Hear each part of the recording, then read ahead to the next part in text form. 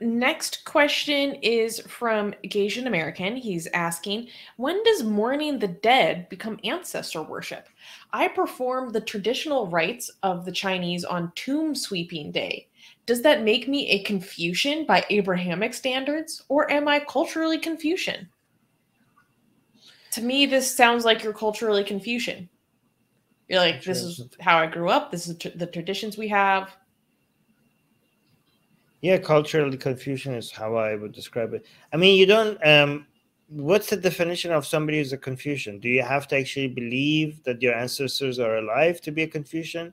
Because, I mean, Gasian American, you know more about this than I do. Because I thought like Confucianism is more about doing the things that keep the structure, of society moving forward, and like have a framework for everything. It's not like, again, tell me if my reading of this is correct or not.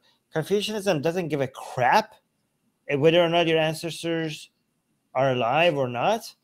It's more about going through the motions of what you need to do for everybody to know their goddamn place in society, right? Mm-hmm. And if you have to do these traditions to know that this is who you are and this is your place, just do the traditions. Like, your personal belief, in ancestors or not, be damned. Like, who gives a crap? Just sweep, just do the sweeping. Shut up and sweep, okay?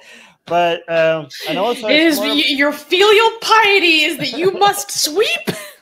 All right. And also my understanding is like its symbolism, like having had such high regards for your dead ancestors, also kind of highlights how important it is to respect your elders and respect and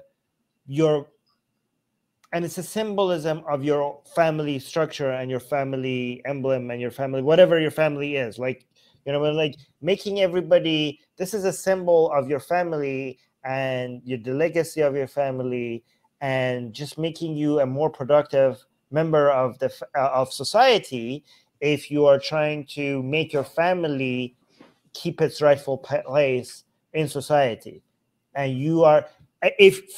basically, if you are a contributing member in your family, then your family is a contributing element within society. Then by extension, you are a contributing useful member of society. Okay, so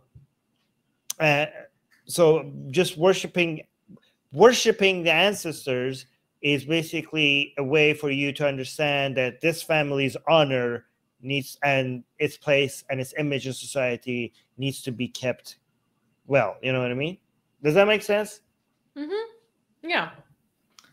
No, I like that.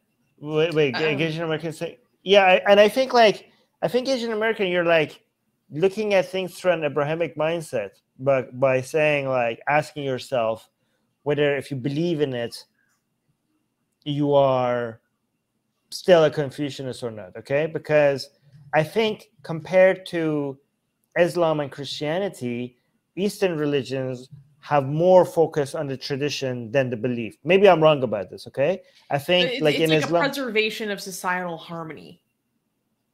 Yeah, no, yeah, exactly. No, so what I'm saying, like, religion has two major elements, okay? The belief element and the tradition element, okay? And I think the takeover of Islam and Christianity of half of the world has, because these religions take the belief part so seriously, okay?